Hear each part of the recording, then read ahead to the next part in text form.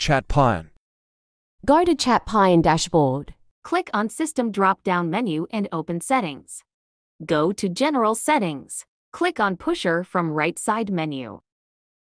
Then go to pusher.com and log in your account. Click on Get Start of Channel. Click on Create App. In Create App menu, enter your app name. In Choose Your Tech Stack, select Vanilla.js in front-end box. Choose PHP in back-end box. Click on Create App. Now click on App Keys. Copy the app ID.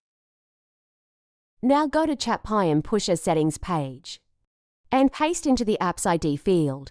Similarly, copy the app keys and paste into ChatPion Pusher app key field.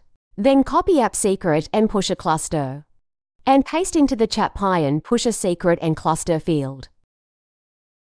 Now click on Save button. Saved successfully, so now let's check is it working or not.